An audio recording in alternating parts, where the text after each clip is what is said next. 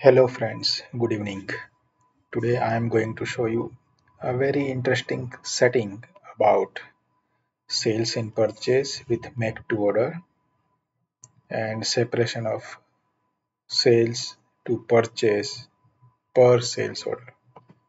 So normally when we configure any products, okay, let's say this beer bottle, and we select the route is buy and replenish on order, okay, and then I will define my vendor.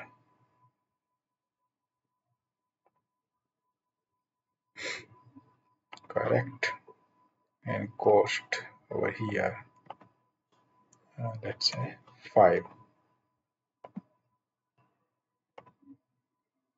So as soon as I trying to sell this product to my customer 1,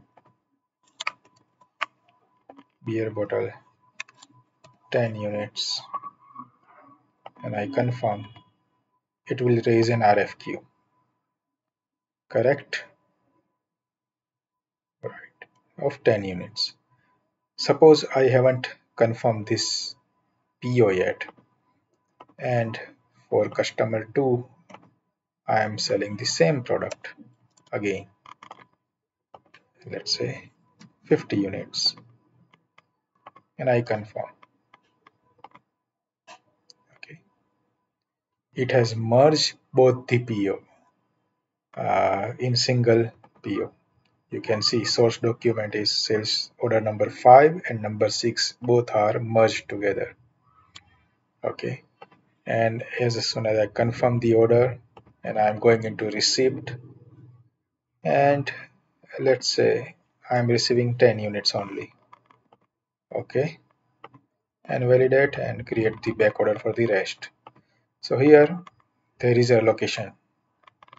Okay, now for sales order number 5 and number 6, this is being allocated the 10 units. Okay, to whom shall I deliver first? I don't know. Okay, so if I go to sales order number 6 and delivery, okay, it is showing the reservation expected is 24, like today. As soon as I hit check availability, it is not reserving. So if I go back to my quotation number 5 and its delivery, yeah, it is reserved over here. Let's say I don't want to deliver, so I have to go to unreserved, then go to my sales number 6, go to delivery and check availability, then it will reserve, and then I can validate. So this will become a headache because my sales order will create RFQ, but RFQ are getting merged. How to separate, per sales order one RFQ?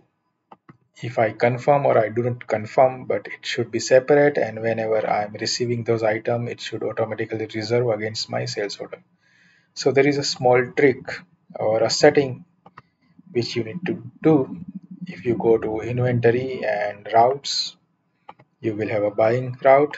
Over here in this buy, you have propagation. So you need to select here propagation of procurement group. Normally it keeps leave empty, but if we select propagate, and then now we can start making sales order for different customers. Let's say I am checking the same 5 units. I confirm, it will create a unique RFQ PO7 and the source document is SO7. I am going back to quotation again, and I am sending beer bottle 10 units to this customer. As soon as I confirm, it will create another PO, PO8, and base document is SO8. So by this way, you can separate out a unique RFQs per sales order for the same items, and it will not getting merged, and your headache will be gone because it will manage all the purchase smoothly against your sales, and then you can deliver according to your need.